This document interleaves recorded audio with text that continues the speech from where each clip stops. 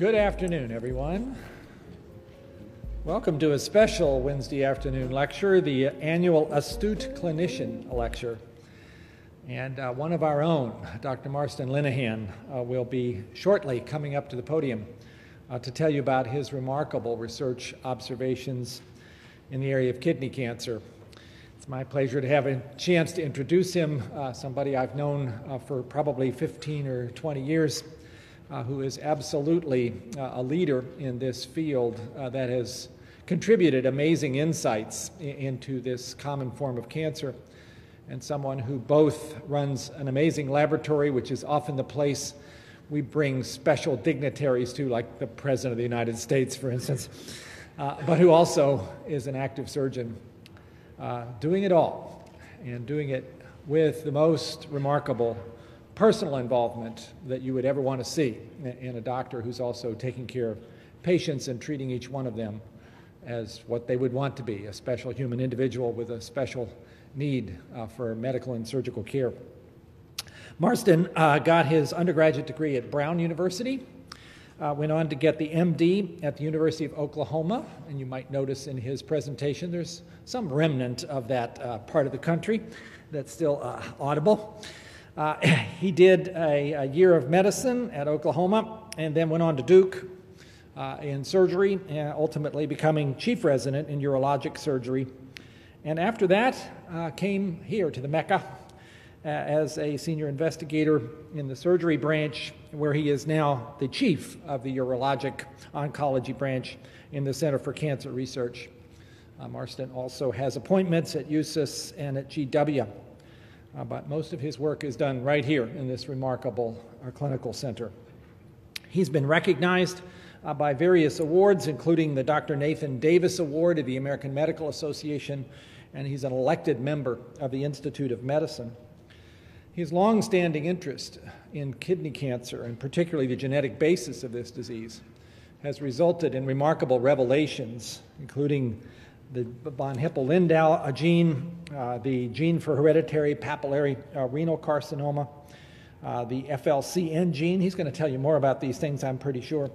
A total of 5 new diseases that have come out of this research effort.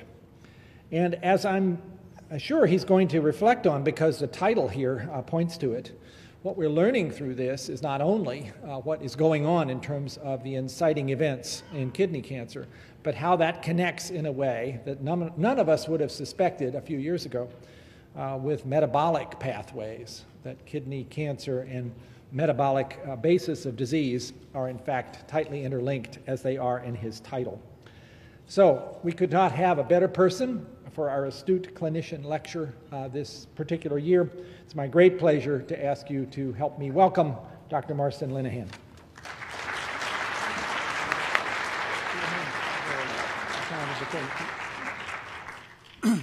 Thank you, Dr. Collins, for the very, very kind introduction.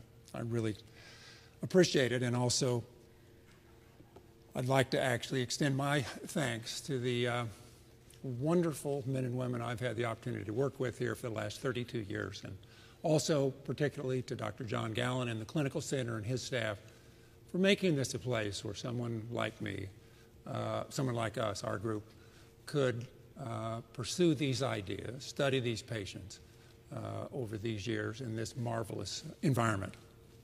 So what we're going to talk about is kidney cancer, and kidney cancer affects worldwide about 300,000 patients and is responsible for about 100,000 deaths per year worldwide. In the U.S., it's about 65,000 affected and about 13,000 die. Now, as Dr. Collins mentioned, I'm a urologic surgeon, so in our area, we work on prostate cancer, bladder cancer, kidney cancer. Now, kidney cancer happens to be the most lethal disease among those three. GU cancer is about almost 25% of human cancer, but kidney is the one that causes the most lost years of life, so really is the most lethal cancer. We estimate there are about 200,000 alive in this country today with kidney cancer. Now, in the spirit of this wonderful award, which I'm so touched to be asked to give this lecture, I'm going to sort of walk you through really our journey over the last 30 years in studying kidney cancer. And when I came here as a young guy, a young person, in the early 80s, I looked at kidney cancer and I said, well, kidney cancer, if someone comes with localized kidney cancer to someone like me, a urologic surgeon, we can take that out, and we don't use the C word, the cure word, but we can give them a 95% 5 or 10-year survival. However, then, as pretty much is now, if they came to us with advanced disease, 82% of them died within 24 months. So we said, is there a way we can do something to change this? So we set out early in the 80s with my wonderful colleague Bert Zabar to study kidney cancer, and our hope was to identify, we thought, was the gene for kidney cancer. We had no idea it would be genes. And one of the things, if you remember one thing during this talk, probably is this slide and the next one, and that is that kidney cancer is not kidney cancer.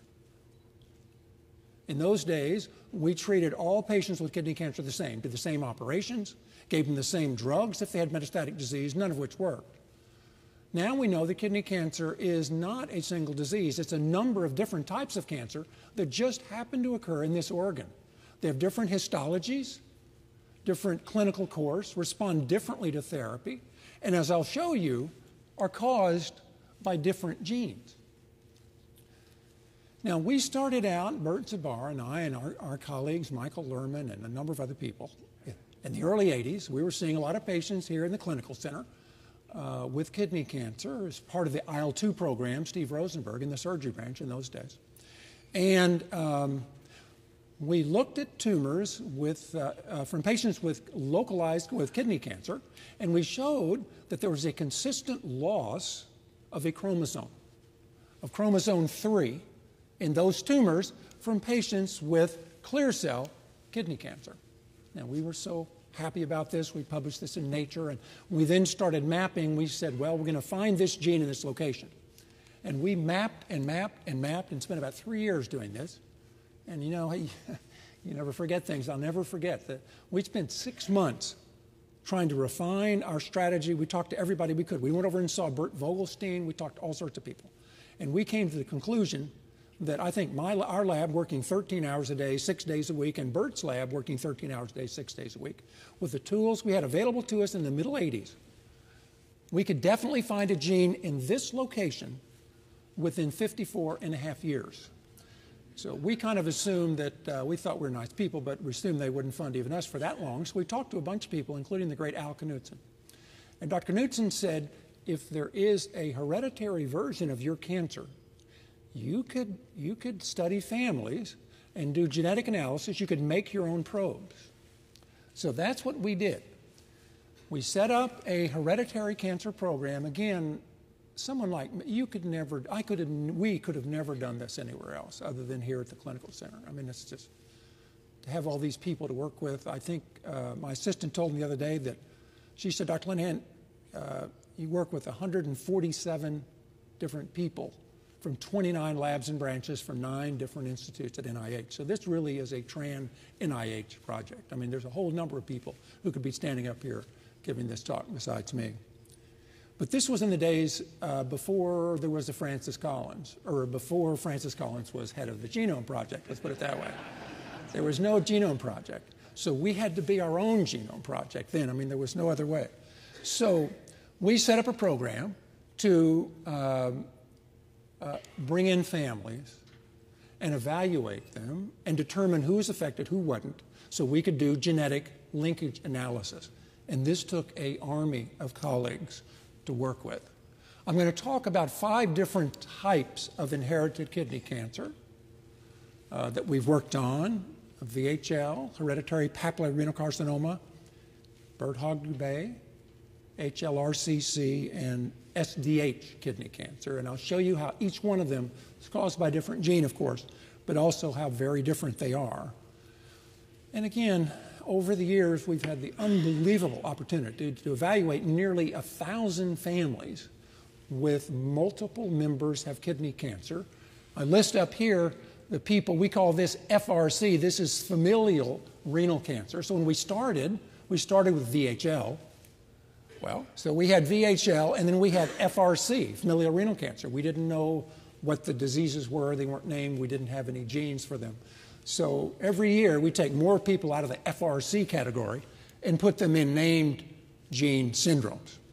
So we're going to start where we started, which was VHL, von Hippel-Lindau, hereditary cancer syndrome.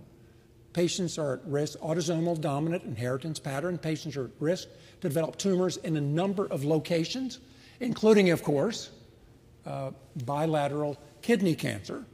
These patients are at risk to develop bilateral multifocal kidney cancers and cysts in the kidneys.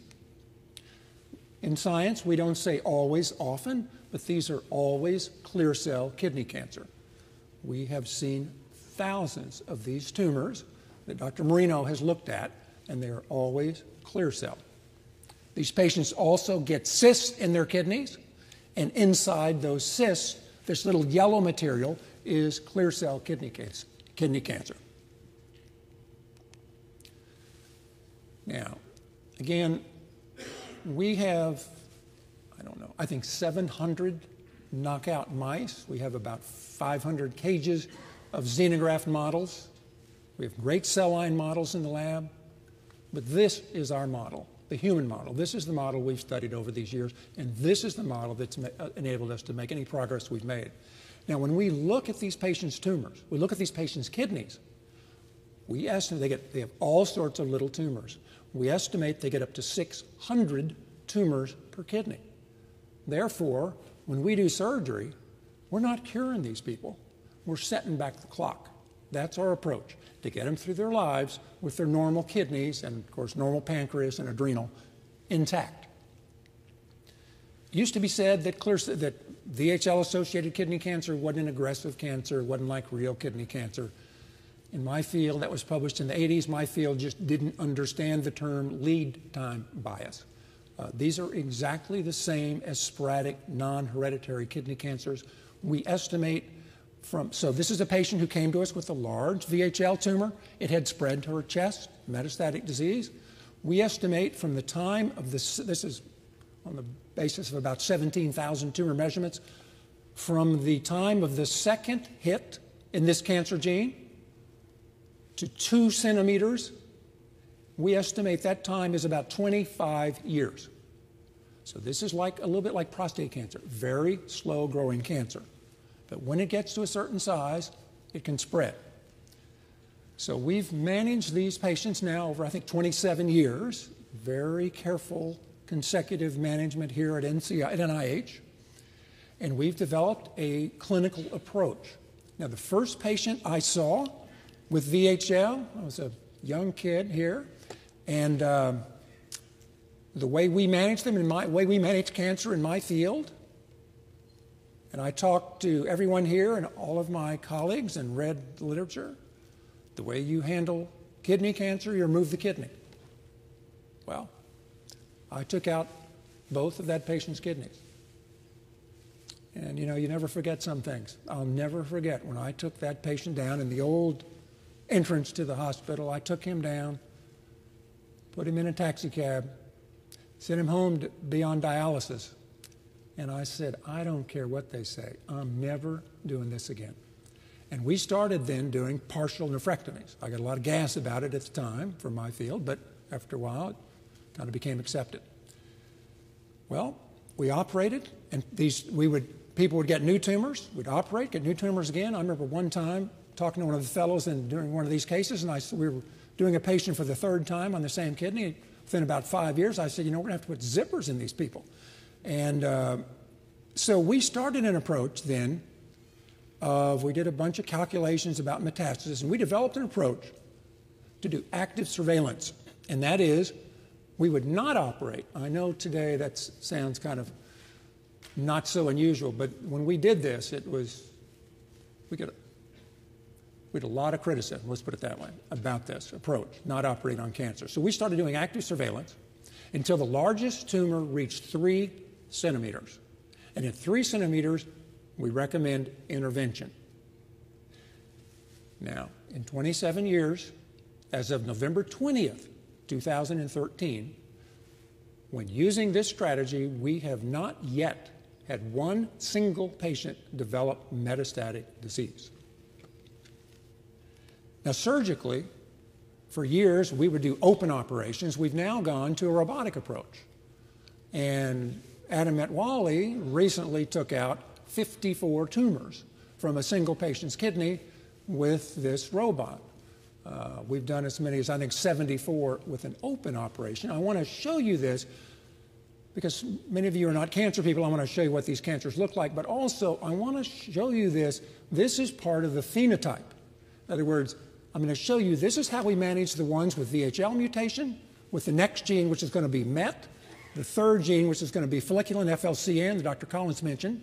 But this is very different from the way we manage patients with Krebs cycle enzyme mutations, fumarate hydratase, and succinate dehydrogenase. So I'll just show you this. So this is a robotic partial nephrectomy. You can see the tumor here, and with the robot just coming right around this. I think Peter Pinto was the one who was doing this case, was just coming right around this tumor. And as you can see, we're not getting much of a margin, we're just enucleating. All right? Now, we know this tumor, we know this gene, and we know how this behaves. And we have never had a problem with this, and we've not had one patient develop metastatic disease. Now, I'll show you this is very, very, very different from a couple other types of kidney cancer I'll show you in a minute. These patients also develop tumors in the adrenal glands. You can see here, this is an 8-year-old child. Also in the pancreas, they get pancreatic cysts, and they get pancreatic neuroendocrine tumors, which are malignant tumors which can spread. These patients also get tumors in the brain and spine. Cerebellar hemangioblastoma. These are spinal hemangioblastomas. This patient has 2. We have patients who have hundreds of these. And if you want to have a snapshot in your mind about what this gene pathway is, this is a good picture. So this is one that Ed Oldfield was doing. This is the spinal cord, and this is the spinal hemangioblastoma, and you can see its vascularity. Okay, it's extremely vascular. The VHL gene, as I'll show you in a minute, is an oxygen sensor. So when a cell thinks it's short of breath, it needs more vasculature, it needs more energy, it needs more blood, a bunch of things. I'll show you that pathway in just a minute. These patients, I might also add that we couldn't have even thought about doing this work without our wonderful colleagues, Ed Oldfield, Russ Lonzer, more recently, Karim Zagpol and Prasant Chedabandia from the neurological surgery branch, and we're incredibly appreciative of their support of this work over the years, as we are of Jeff Norton and now Electron Kebabu, our colleagues in general surgery. And in ophthalmology, the great Emily Chu has been with us all these years, helping to manage these patients. And without them, we never would have never been able to do the phenotype assessment, never would have been able to manage these patients over the years. These patients also develop retinal angiomas. These are benign tumors. They're extremely vascular. This is the first manifestation of VHL. You can see these in 1-year-olds. That's why we recommend germline mutation testing at age 1, because photodynamic therapy can oftentimes save visual fields.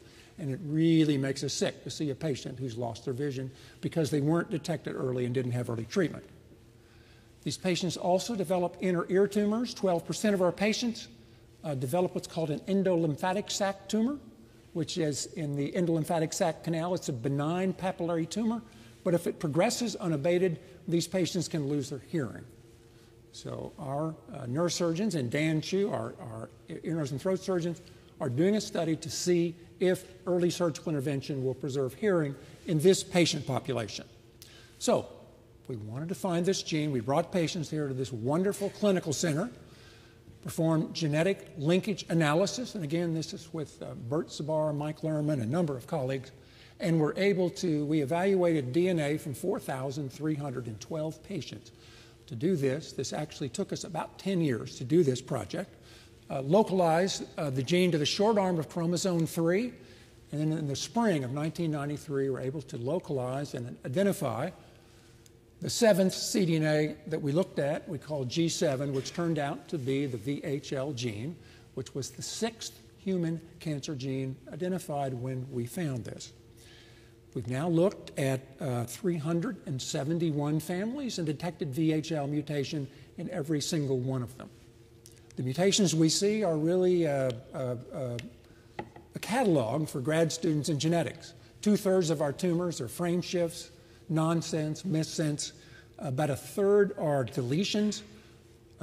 About 2/3 of those are partial deletion, and about 1/3 are complete deletion. And about 5% of our mutations, or you might say mechanical, are splicing defects. Then we wanted to see, was this the gene we looked for so long?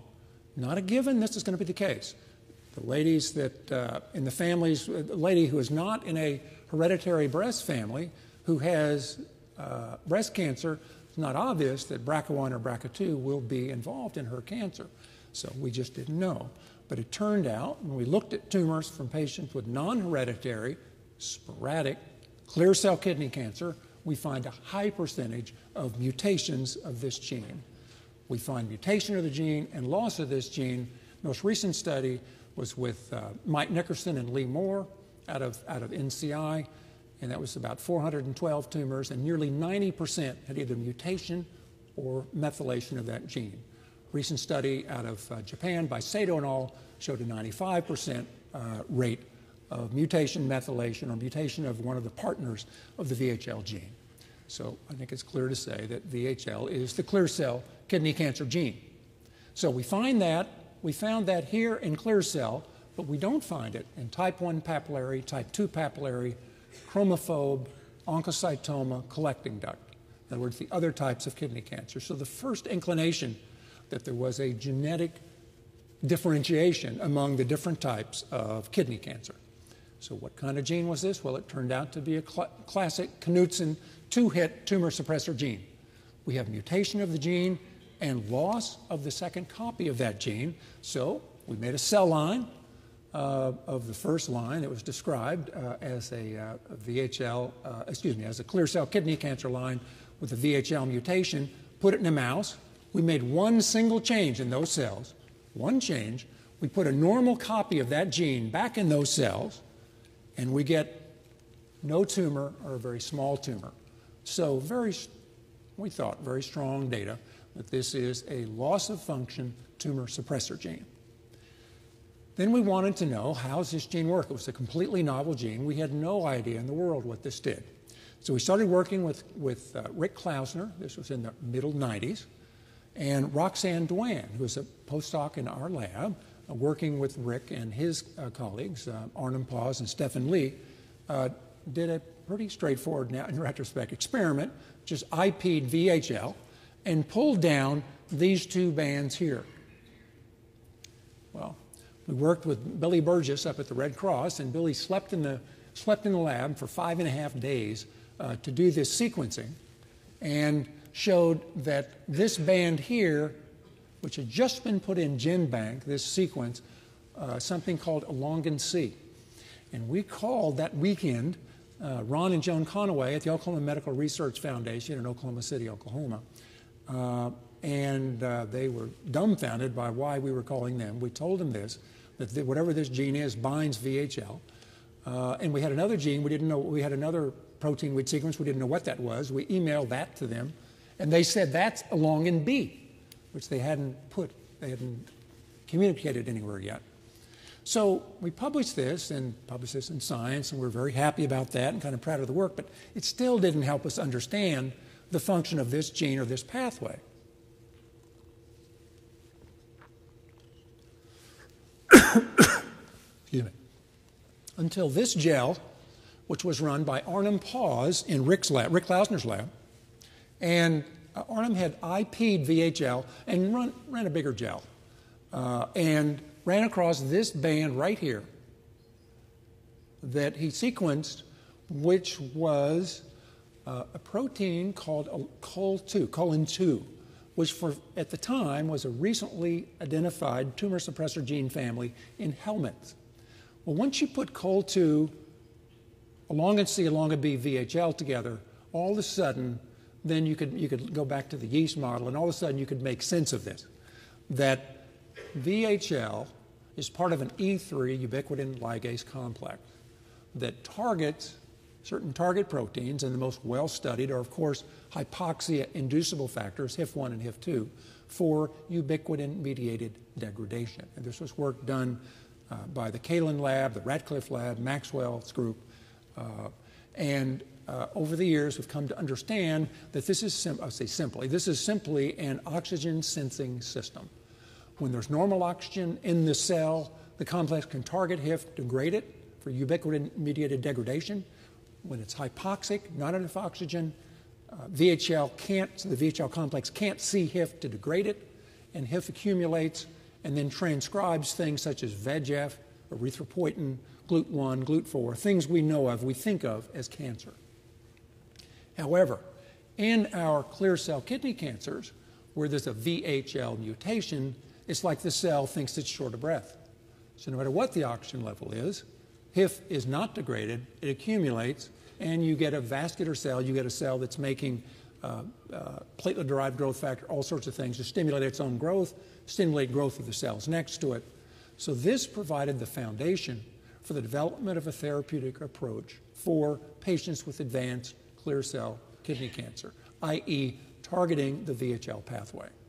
So as of today, 7 different targeted therapeutic drugs, approaches, have been approved by the FDA for the treatment of patients with advanced kidney cancer, primarily advanced clear cell kidney cancer.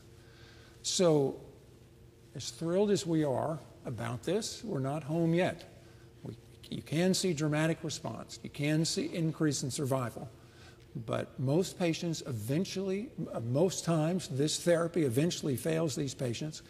And even though you can sequence these drugs, many times they go on to die of this disease. Now, just recently, the Cancer Genome Atlas, which of course is a wonderful project, I'd say it's the dream of a lifetime, this project. It's co-supported by the NHGRI and NCI, and we were involved in the one looking at clear cell kidney cancer, which came out recently. And what was exciting about this was a number of things, not just that we found high mutation of VHL and other genes on chromosome 3, which had previously been seen, but this very well characterized it. These genes here that are on chromosome 3, that are centromeric to where VHL is, and these are chromatin remodeling genes, PBRM1, SETD2, and BAP1. Pretty remarkable. And these 2 genes here, SETD2 and BAP1, when they're mutated, that correlates with an aggressive phenotype and decreased survival.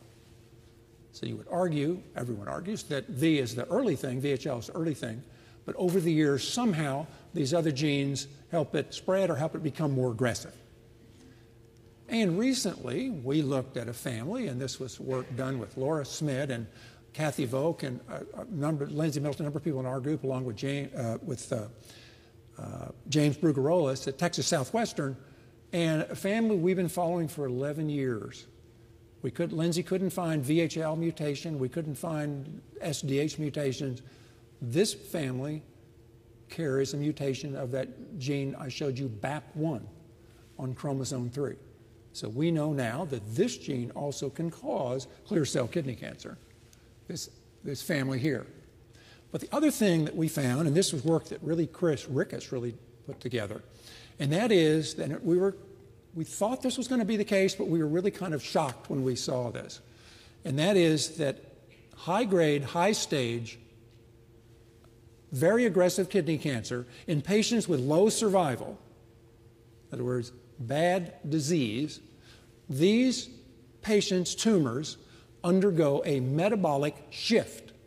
And this shift looks very much like a couple of other types of kidney cancer I'll show you in a minute, where the TCA cycle enzymes are suppressed, suggesting decrease in oxidative phosphorylation. The enzymes for glycolysis are way up. The enzymes for the oxidative pentose phosphate shunt are way up, suggesting defense against oxidative stress. AMPK is down, That's going to be a recurring theme. I'll come back to that. And you have evidence of reductive carboxylation of a glutamine-dependent approach for making fatty acids and increasing cellular synthesis. So we saw that by doing this very, very complex integrative analysis of 480 tumors that only a project like the TCGA can do. So what I've shown you is that VHL, clear cell kidney cancer, oxygen sensor. Okay? Now, how about the other types? That's about 75% of kidney cancer is clear cell. Now, how about the other types of kidney cancer? What I thought I'd do is just walk you through how we got a little bit where we are. And again, it was all patients seen right here in this building. So this was the first one. This was a little girl, a young woman, 21-year-old. She came here from Ohio with her mom, her worried mom, with this tumor in her kidney. I took this out. She went on to die 8 months later of metastatic disease.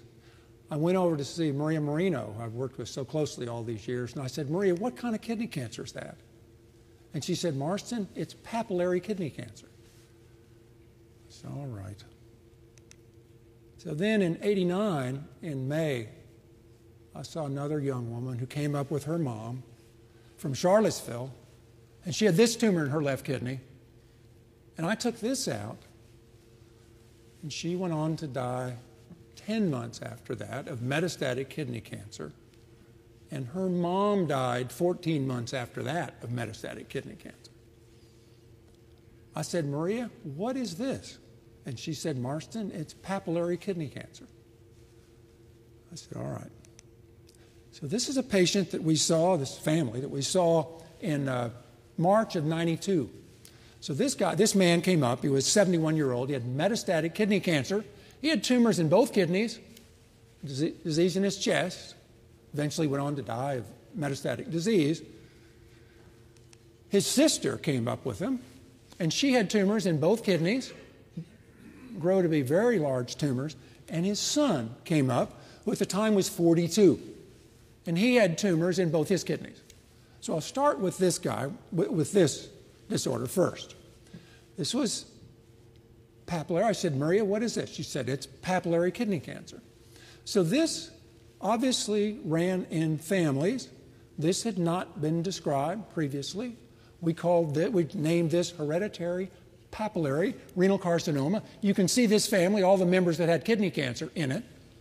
Highly penetrant, autosomal dominant hereditary cancer syndrome, very rare. This is actually ultra-rare disorder. Bilateral multifocal tumors in the kidney. You can see this. You can see we estimate these people get up to 2,000 tumors per kidney. It's always type 1 papillary kidney cancer. Again, we developed a similar approach, and that is, have we had people with metastatic disease? Yes, we have. But we developed an approach here to intervene when the largest tumor reaches 3 centimeters.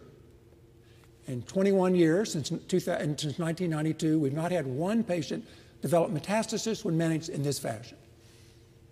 So we brought people to this marvelous clinical center, did genetic analysis, linkage analysis. This was primarily Laura Smith, Bert Zabar, Mike Nicholson, and localized this to the long arm of chromosome 7.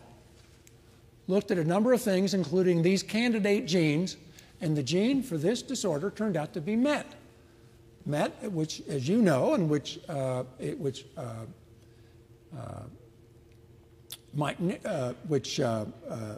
Bottero had shown that HGF is the ligand for this cell surface receptor called MET.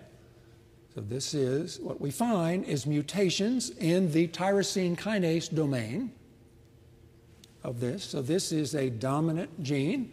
VHL is tumor suppressor gene. This is an oncogene, proto-oncogene. You say oncogene here. So these are the actual mutations we see in the tyrosine kinase domain of this gene. So we've looked at, we've analyzed DNA. We've seen 12 families here. We've analyzed DNA from 22 families There's only 25 families known in the world. So this is an ultra-rare disease, but an important disease in many ways because MET is now such an important disease in lung cancer, stomach cancer, and a number of things. So we described an early onset form of this disease. Laura Smith did, and these mutations were here in the ATP binding domain, so that could explain why we see such an aggressive phenotype in those patients with that mutation. So we were happy about that and happy to find the gene and happy to be able to tell patients who was affected, who wasn't, happy to make the diagnosis. However, what we really wanted to do was to, hopefully with all these disorders, develop an approach for therapy. So this should be straightforward, not to say it will be, but you'd think it would be in a way. So Ram Srinivasan in our group, who's head of our molecular therapeutics program, conducted a trial using a drug called ferretinib, which is the dual kinase VEGF receptor and MET receptor inhibitor. So I'll just show you one patient. So this is that first family I saw. This was the 42-year-old son. When we saw him in the spring of '92, I'd seen these other families with horribly aggressive disease, had these people die. We didn't know the difference then between this type of hereditary papillary kidney cancer, no one did, and those others, which I'll show you in a minute. So I took out this patient's left kidney. I wouldn't do that again, I'd do it partial. But in the spring of 1992, I took out his left kidney, you see here. In June of that year, of '92, we took out 12 tumors from his remaining right kidney, solitary right kidney. So did fine, going back and forth to school, back and forth to PTA meetings, back to work, to Little League baseball games. Develops tumors, again, as we've come to understand happens. And in the fall of 2000, we took out 59 additional tumors from his remaining right kidney. Well, that's a lot, 71 tumors so far, so it's okay. He's got a little renal insufficiency. His creatinine's about 1.4. His EGFR is about 53, 54. He's doing okay. However, in about 2006, he starts to develop new tumors in that kidney, and his largest tumor in that right kidney, remaining right kidney, now is 3.4 centimeters. We don't like that. We don't want him to die of metastatic disease like his father did. So Ram Srinivasan put him on this drug.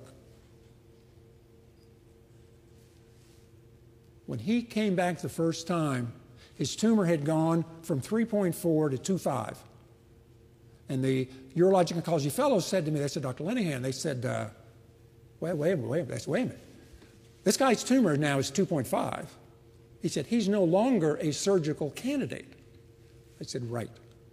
I said, that's what we're working toward. We're working toward making these non-surgical diseases. So after 49 cycles of ferretinib, his tumors became almost non-detectable. This was his largest, down to 1.4. He had a number of other tumors which basically disappeared. Now, are we home yet? No. But this was the first trial targeting a papillary kidney cancer gene, showing that this is proof of principle of an effect. And I'll just show you this slide. This is 39 tumors in 9 different patients. As you can see, every single one of them has gotten smaller with therapy.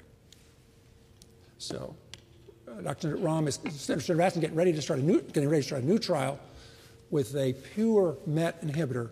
And we have a number of other approaches that he and Lynn Neckers and a number of our group have developed here. And so we will see. I'm hopeful. The third one is, this was that first patient I mentioned to you, the one from Ohio, that was papillary kidney cancer. So we made a cell line from this. And with Colin Cooper, well, we showed that there was a translocation from the first chromosome to the X chromosome. And then with Colin Cooper in England showed that what was happening here was that a gene on chromosome 1 was going to a gene on the X chromosome called TFE3. And this was the first description of TFE3 kidney cancer. We now know that TFE3 is part of a family of transcription factors, TFE3, TFEB, and MITF, which can all cause kidney cancer. MITF is a germline alteration that causes kidney cancer and melanoma. And we now know that TFE3 kidney cancer is 1.5% of kidney cancers, but in children and young adults, it's 20 to 45%. So this is the most common type of kidney cancer in children and young adults. And we're working very hard in UOB developing a therapeutic approach targeting TFE3, and we're very encouraged about some of the preclinical results we have, and we're hoping to start clinical trials this year targeting this type of kidney cancer. So this is these 3 genes here. So next, I'm going to show you our 4th type of kidney cancer and kind of how we got into this. So we were saying, we'll see anybody with multiple members of the family who have kidney cancer. And we saw this family, who at the time was thought to have bilateral multifocal oncocytoma and these identical twins. And we found a tumor in the father. So we then sent letters out to physicians around the country asking for families with familial oncocytoma. And what happened was the following. We saw a patient, Gladys Glenn was working with us at the time, I don't know if she's here today, and she called me and said, Marston, we've got a patient up here in one of these familial oncocytoma families. It's got some funny skin bumps. I said, well, let's biopsy him and see what Paul DeRay, who was the dermatopathologist at the time here at NCI, thinks. We did that. Paul called me and he said, Marston, these people have something that runs in families. I said, well, I know it. It runs in my family. He said, no, it runs in families. I said, I've got a family here. He said, no, it's been described. I said, what do you mean? He said, it was described by 3 guys in 1977. It's called Burt-Hogg-Dubé. They described these cutaneous lesions called fibrofolliculomas that run in these families. So we then went on to, and so these patients can get very obvious cutaneous fibrofolliculomas. They can get very subtle ones. These are little hair follicle tumors. They're benign tumors. So we then recruited these families, and we showed that kidney cancer runs in these families. They can be solitary. They can be bilateral multifocal. They can be large. They can metastasize. The pathology here is very different. You can get different types of pathology. With VHL, it's always clear cell. With HPRC, it's always type 1 PAP. Here, we see about 1/3 get chromophobe kidney cancer, about 60% get what Maria Marino calls hybrid oncocytic kidney cancer. We see a few clear cells and a few oncocytomas. We can see those different histologies in the same family, in the same patient, sometimes in the same kidney. We estimate these patients get up to 3,000 tumors per kidney. So again, our surgery is not curing them, but we're setting back the clock. But usually if we do good surgery, most of these patients only need 1 kidney operated on per lifetime. So we do 3 centimeters.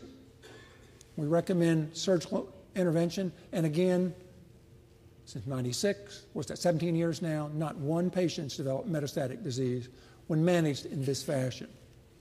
So we wanted to find the gene. Again, we brought him into this marvelous facility. Again, this was with Laura Smith, Bert, Michael Nickerson. We used the fibrofolliculomas as our marker, localized this to the short arm of chromosome 17, and in the fall of 2002, identified the what's now called the FLCN gene, and we've detected mutation of FLCN now in 97% of 229 families. It's pretty remarkable changes we see in this gene.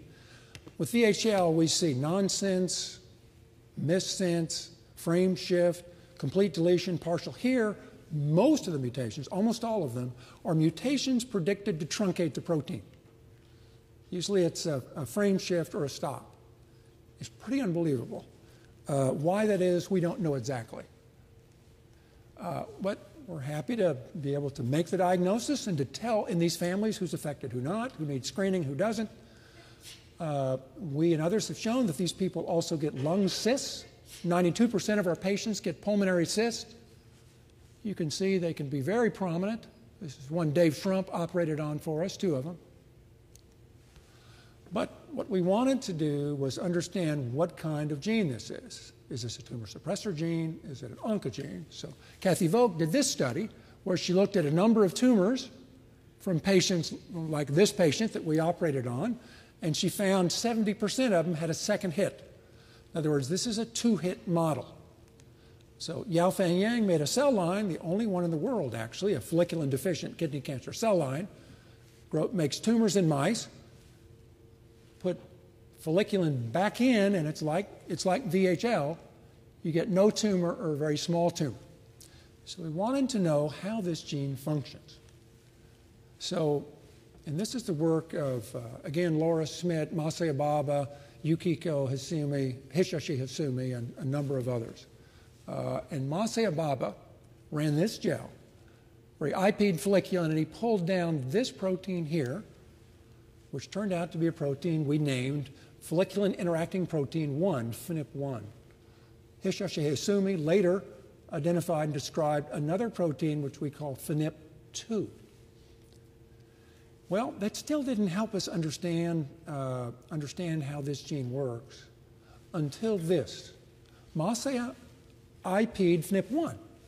And what he found was this band right here, and this changed, this one band changed our entire focus, our entire direction of our work in kidney cancer, because this pulled down the gamma subunit of AMPK. Now, as you know, AMPK is the grand central station of energy sensing in the cell.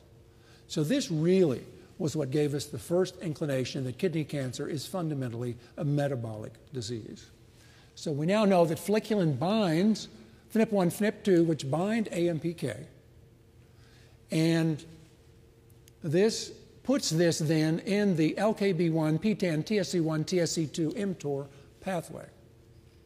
Now, there's a lot we don't know, but there's a lot we do know. And again, Hisashi Hasumi and Yukiko Hasumi have shown that deficient folliculin knocked out, you get TORC1 and TORC2 activated.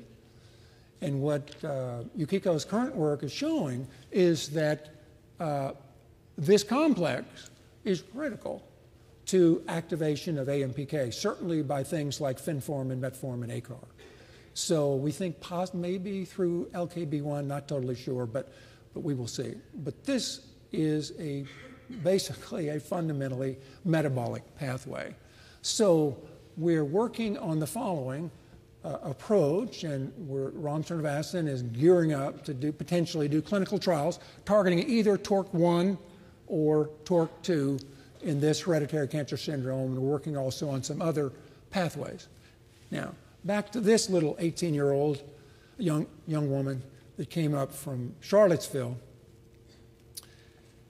Well, after she died and her mom died, we tried and tried. You know, you regret things you do in life, and I regret I didn't drive to Charlottesville and go to the police office and try and find this family. We couldn't find them. We later found out what happened. The children went with the stepfather who had a different last name. We couldn't find them. And between the time we saw her and when we saw her first cousin, her brother died, her mother died, her uncle died. Her grandmother had died, and her great aunt. And later on, her cousin came to us with very advanced disease and ended up dying of this disease. So this is a very lethal form of kidney cancer, which we initially described in '95, which was redescribed and renamed, I might say better described, in 1999, and goes now by the name of hereditary leiomyomatosis renal cell cancer. These patients are at risk to develop both cutaneous and uterine leiomyomas and an aggressive form of kidney cancer. Autosomal dominant hereditary cancer syndrome. These cutaneous lesions basically are tumors of the erector pilae, which is at the base of the hair follicle. This is like an energy sensor. Normally, when you get cold, this contracts. Your hair stands on end and traps heat. Here, it's like it never stops contracting, and they form these tumors. And we worked with Maria Turner for a long time. Now we're so happy to work with Ed Cowan on this. And this is the patient we saw just recently. These can be extremely symptomatic. We lost a patient. Actually, it was a family member of one of ours who took his life. Just couldn't deal with it. These can be very symptomatic, and we're hoping to develop a better approach to therapy. Apologize for that.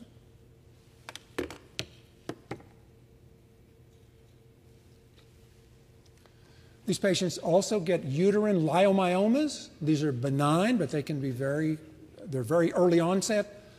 89% of our women in these families are affected with uterine leiomyomas. In our initial report, 50% of the women had hysterectomies in their 20s. This is a catastrophic phenotype for women. Currently, our gynecologic surgeons, Pam Stratton and her colleagues, do myomectomies. We're proud to say we have 4 babies now after our myomectomies here. We're very happy about that. They get these very aggressive kidney cancers. This is the second patient I saw, a 21-year-old, came up here from Miami. I took out that with Jeff Norton, the big operation, took that out. This young man lived 17 months, died of metastatic disease. This is a patient who came. You can see the cutaneous. They don't cross the midline for some reason. They don't tend to. You can see we biopsied in. He was 32 years old. His father died at age 35, metastatic disease. We were just screening him, and we found this. These people get cysts in their kidney, they get solid tumors, and they can get tumors inside the cysts. He had that. He had this cyst with a very small tumor, 1/2 centimeter. Now, when he showed up, we were just screening him, he already had a large 2-centimeter node. So these spread early, very different than the other ones I showed you. Maria Marino has described this, and this is pretty much of a, I don't know if I'd say unique, but a pathognomonic picture for this, when she can just look at the path and tell you what this is. This is a form of type 2 papillary kidney cancer characterized by orangophilic nucleoli with these very prominent perinuclear halo. We see this disease in 10-year-olds. We see it in 77-year-olds. This is a lifelong risk for cancer. Very tricky to manage clinically. This is a patient who was 24, came to us with this CT scan. Well, I don't know. I can't call that. Is that just a cyst, or is there something inside that cyst? So we said, come back in 3 months. Let's do an MRI. Did an MR. Well, we couldn't call that. So we said, come back in 9 months. We did this CT. Yeah, I can't call that. I don't really know. We did the MRI, though, and we said, we call this a double bump. So we operated. When we operated, and this operation was done by Gennady Braslavsky, we went way wide on this kidney. This was lower pole. We went all the way up to the hilum and really almost did a heminephrectomy. You can see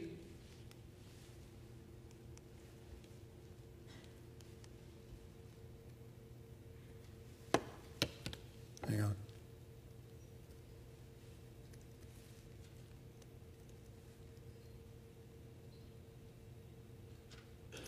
Sorry, my system has, there we go. So you can see we did basically a heminephrectomy, took off the lower pole of this person's kidney. When Dr. Marino called me, she said, Marston, you got to come over and look at this. She said, that little 24-year-old you operated on, she said, look, you've got tumor here in the cyst, like you expected, but look at this. You have tumor infiltrating all through up your parenchyma. I said, Maria, don't tell me my margin's positive. She said, no, your margin's fine. My word, you guys took a 4-centimeter margin, but this is halfway there. I said, Maria, we couldn't see it on imaging. And I said, you couldn't tell it surgically. You couldn't see the margin. She said, yeah. So we manage these very different than those other types. This was one that Adam Metwally did recently. Is that anything? It's hard to know. So we err on the side of intervening if we're not sure. There's something in there? He did a partial nephrectomy. Yeah, maybe. A partial nephrectomy on that. And Maria said, yeah, you've got cyst. You've got little tumor growing in the cyst. So I say that's like a little alligator waiting to pounce. But then she said, you've also got tumor invasive in there. So this is This has got to be handled with kid gloves. This is a very frightening disorder. In the interest of time, I'm going to skip over this patient and talk about this one. So we recommend imaging every year. This is a lady we asked, if you do it every year, we find small lesions, we get them out, patients do fine. This lady, we saw her in 2003, her imaging was fine. You can see here, there was nothing there. In 2006, she had imaging on the outside. We like it every year, but this was 3 years later. Everything was fine. Then in December of 2010, I got a call from the University of Maryland. They said, Marston, we think we got one of yours over here. I said, what do you got? They said, this lady hadn't had imaging in 4 years. At these nodes, 10 of 59 nodes positive. Dr. Srinivasan is now treating her for advanced disease. So we do not recommend active surveillance. We treat these very differently than the other types of kidney cancer. And when we do surgery, we go very wide. This gene is on chromosome 1, the gene fumarate hydratase. We've evaluated 186 families. We found FH mutation in 98% of these families. This is a 2-hit loss of function tumor suppressor gene. This is the HLRCC kidney cancer cell line. You put FH back in, no tumor. It's pretty remarkable, just an enzyme. So we said, how on earth could loss of a Krebs cycle enzyme cause cancer? It doesn't make sense. Why doesn't that kill the cell or something? Well, just the opposite. We showed with Nav Chandel and Ralph de Baradinas that these cells, it's no longer a cycle, it's linear, but these cells shift to a glutamine-dependent reductive carboxylation pathway, which, by the way, gives us a number of novel targets along the way which we could target. Then we showed in the lab, and primarily Yaofeng Yang did this work, that the FH-deficient clear cell kidney cancer doesn't take up oxygen. These cells, oxidative phosphorylation, the TCA cycle, the electron transport chain, are severely impaired. And these cells ramp up glycolysis. So this is a shift to aerobic glycolysis. It's like a Warburg model. This is the Warburg model. Yaofeng showed also that if you take a VHL, kidney cancer cell line, clear cell, with a V mutation, and you grow it in culture and you put it in low glucose, it basically laughs at you. But on the other hand, if you take these cells, this most aggressive type of kidney cancer, they're exquisitely sensitive. She puts them in low glucose and they all die. So they're very sensitive to this. Well, clinically, what we found is this translates step by step to our patients. So these people, we do an FDG PET scan, they light up like a Christmas tree. It's sad. You can pick up every one of these tumors. This is a patient who came to us with metastatic disease. Ram Srinivasan is looking at the PET scanning on these patients. You can see this patient, initially this was thought to be normal, this CT scan.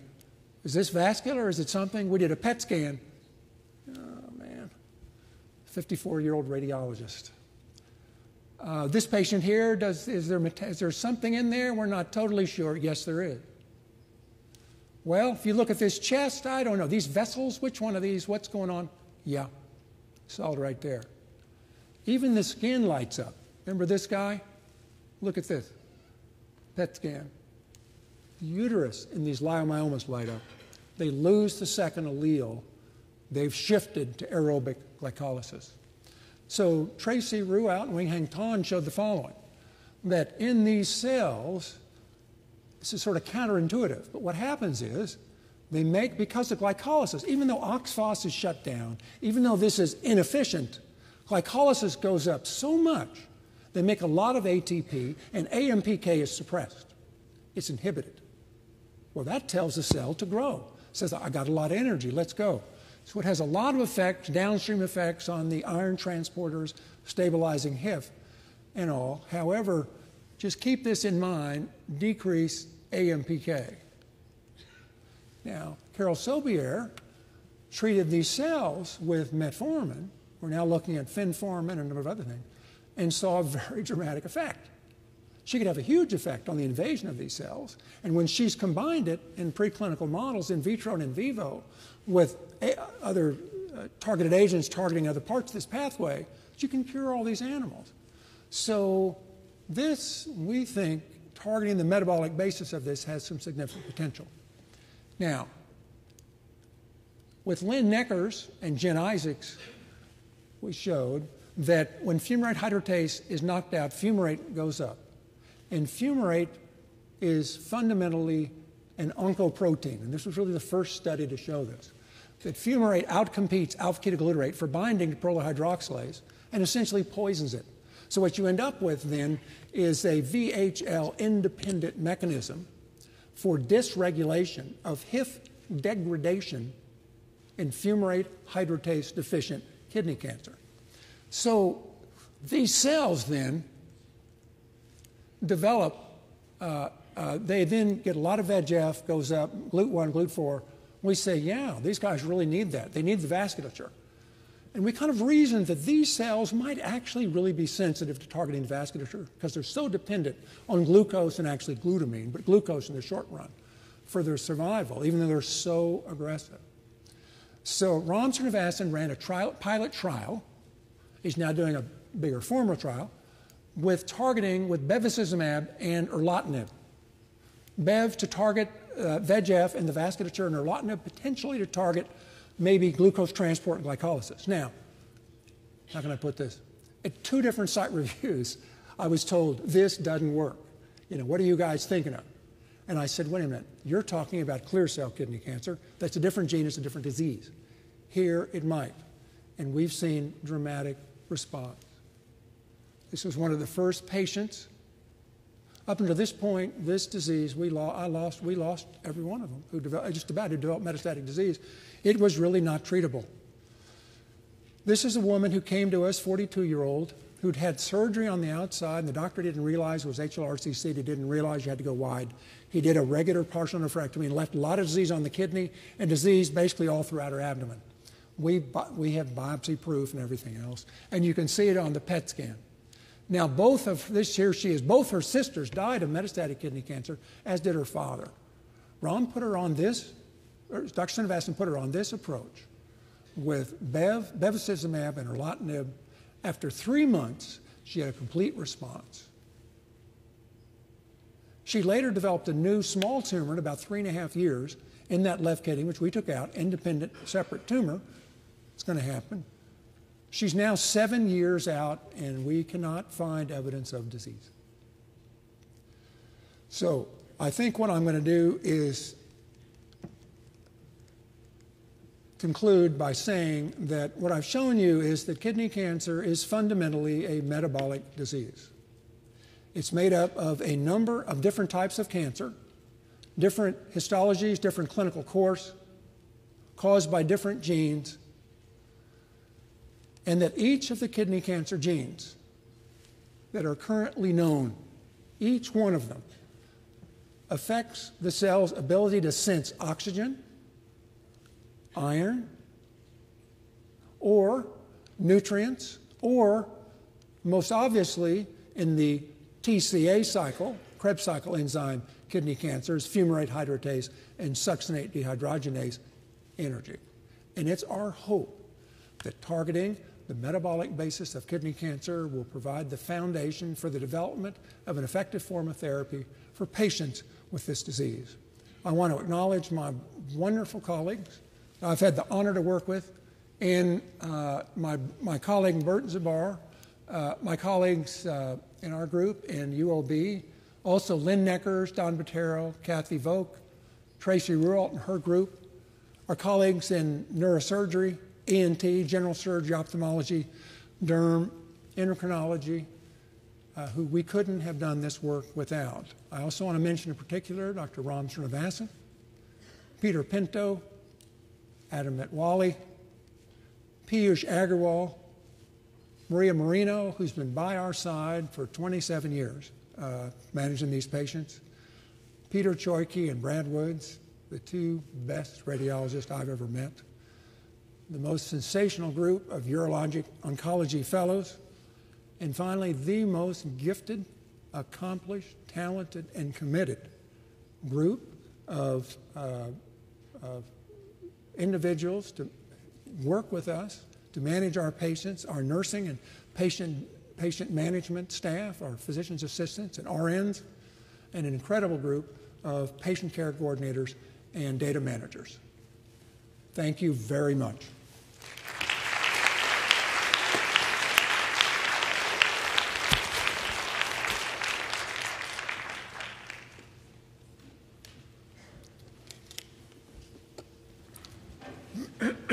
Thank you, Marston, for typifying what we had hoped this lecture would be and doing it so elegantly. The hour is getting a little late, so what we're going to recommend is we're going to have a reception for Marston in the library here in their lounge, and you're all welcome to come and discuss informally with Marston and each other the incredible opportunities for kidney cancer that he described. So thank you very much. Thank you. Thank you very much. Thank you.